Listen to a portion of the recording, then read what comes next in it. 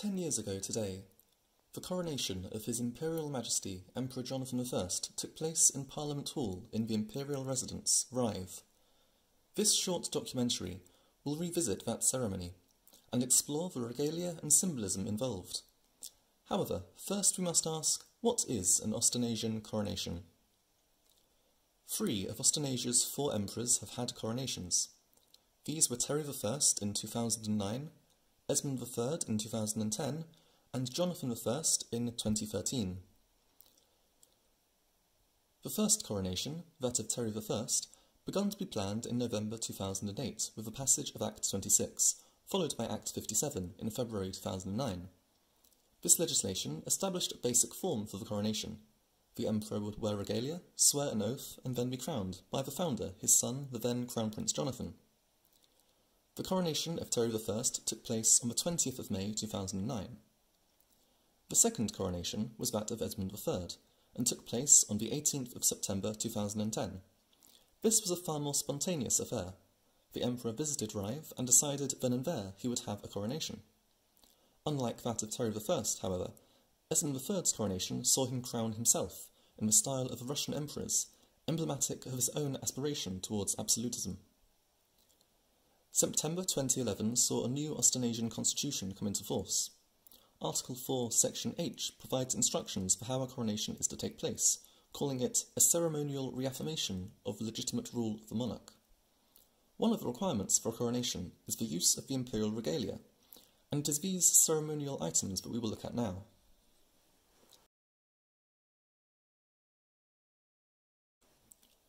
The focus of a coronation may well be on the crown, but a monarch must look the part in other ways as well. When plans got underway for the coronation of Terry I in 2009, a pressing question was what he would wear. In early May, a drama group based at the nearby Carshalton Methodist Church donated an item from their costume department to the imperial family. This costume was of purple felt with a silver lining. Purple being the colour of emperors, this was a perfect find, and was adopted accordingly as the imperial robes.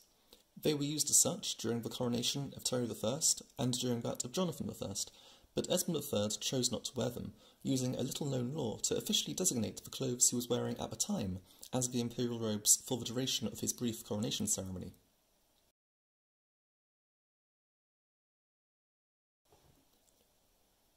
The imperial chain is a gold-plated neck chain, which had been inherited by Terry I from his father, David, who had passed away a few months before Austenasia was founded.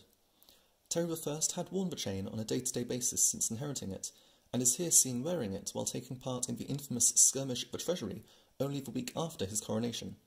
But as time went on, he began to wear it less, and was happy to pass it on to his successors as monarch.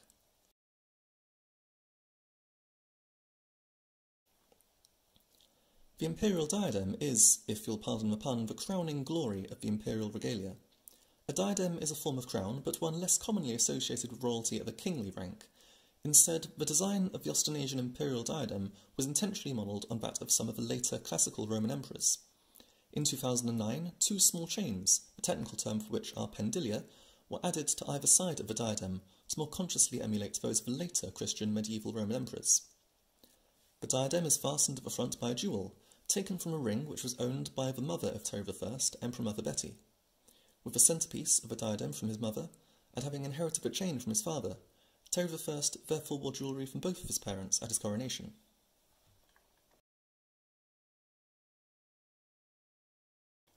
The final item of regalia also has a family link, albeit one not quite so direct. The imperial sceptre is simply a piece of polished brass piping, which was bought for the coronation of Terry I from a popular and well-known local hardware shop, Melvin Clark's. The owner of the shop, the eponymous Mr. Clark, was an ex-husband of Terry I's eldest sister, Princess Christine, and was therefore his former brother-in-law. It is these 4 items of regalia, the diadem, the sceptre, the chain, and the robes, which are constitutionally required to be used in a coronation.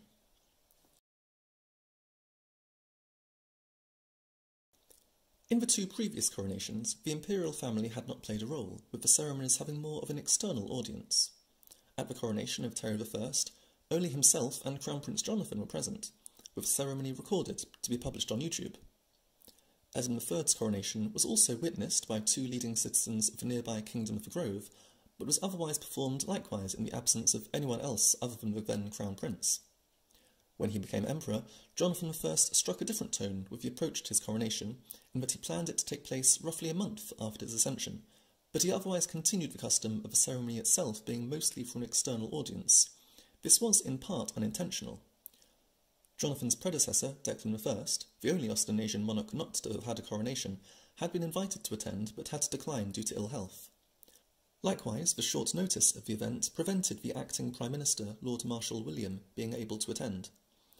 This left only 4 guests, 3 of whom were from other nations. Teglan I Annihilus, the Emperor of the Raylan Imperial Triumvirate, James von Pachow, the Premier of the Community of Lancashire, Countess Eratoshi, a noble of the nearby nation of Orley, and Air Chief Marshal Sir Michael Mitchell, head of the Austenasian Imperial Air Force. Countess Eratoshi was chosen to serve as leader of ceremonies. As the only guest to be neither a foreign head of state nor a serving military officer, the Countess was considered the least inappropriate person to serve in this role.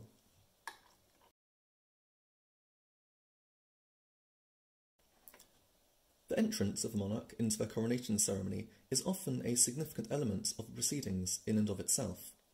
No great significance was attached to the Emperor's entrance into Parliament Hall, however, although he made his entrance from the upstairs of the Imperial Residence, as had Terry I in 2009. Already wearing the imperial chain and robes, the Emperor was presented to those gathered by the leader of ceremonies as His Imperial Majesty Jonathan I, undoubted Emperor of Austenasia. Again, following the example of Terry I, the next stage of the coronation consisted of the Emperor making some promises to the nation.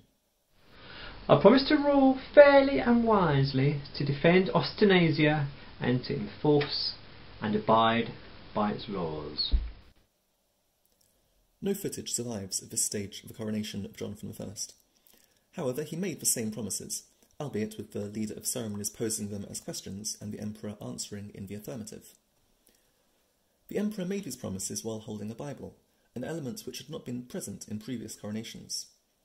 The Bible in question was of the authorised King James Version and had been given to him as a Christmas present by his godmother 2 months previously. Following the coronation promises, the Emperor was anointed. Anointing is an ancient practice used to signify the divine blessing of a monarch, derived from the prophet Samuel anointing King Saul and King David in the Old Testament. The holy oil used in the coronation of Jonathan I came from the Church of the Nativity in Bethlehem, one of the holiest sites in Christianity. This church was used for the coronations of the kings of Jerusalem in the 12th century. After the anointing, the emperor was presented with the imperial sceptre to wield it as a symbol of the might and authority of the monarch. The order of ceremony originally called for the abdicated Declan I to pass the sceptre to the new emperor as a sign of his succession. However, as he could not attend, this was done by Countess Eratoshi instead. After receiving the sceptre, the time came for the emperor to be crowned with the imperial diadem. At the coronation of Terry I, he had been crowned by his son, the then Crown Prince Jonathan, in his capacity as founder and prime minister.